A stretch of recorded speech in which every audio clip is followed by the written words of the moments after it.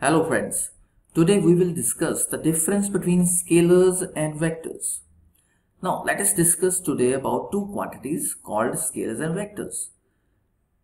To understand the difference between two, let us take an example. Now suppose you are going in your car or bike. Now your vehicle must have speedometer which shows the speed. That is, your vehicle must have this. In front of steering, you have speedometer. Now what is the function of speedometer? Speedometer tells us about the speed. Okay, suppose the speed of your car or bike is 50 km per hour. Okay, now suppose you have certain instrument which shows that you are going in north direction with 50 km per hour. So another instrument that will show the direction also. Okay, so the 50 km per hour means only the magnitude or value. Therefore, the quantities which have only magnitudes or values are called scalars. And the quantities which have magnitude and direction also, these are known as vector quantities.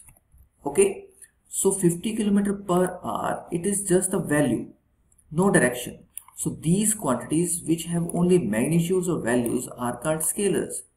And the quantities which have magnitude as well as the direction, these are called the vector quantities. So scalar quantity has magnitude only but no direction. A vector quantity has both magnitude as well as direction. Now more examples. Scalars. Distance is a scalar.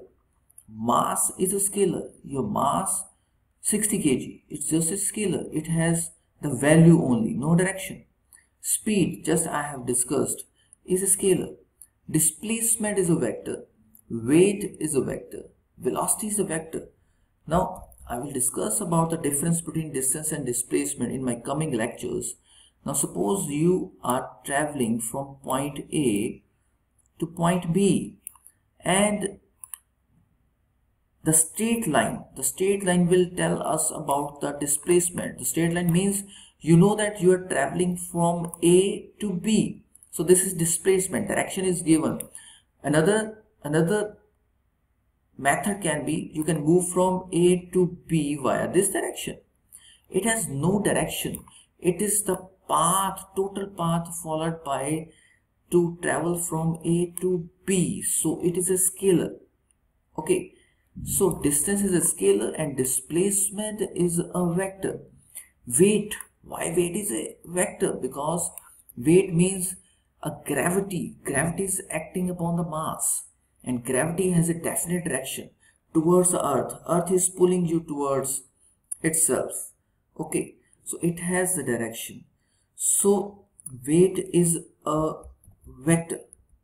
So how can you represent a vector? You can represent a vector like this. Suppose you have a vector quantity A and just write the A and arrowhead upon it. So arrowhead, what is arrowhead? An arrowhead at the end of the line pointing towards the direction of A. This is the arrowhead is pointing towards the direction of A. Vector A with arrow and arrowhead is pointing towards the direction of A. And if you write simply A, then it is representing the magnitude of the vector A, the value of the vector A. So magnitude is represented simply like this or by like this.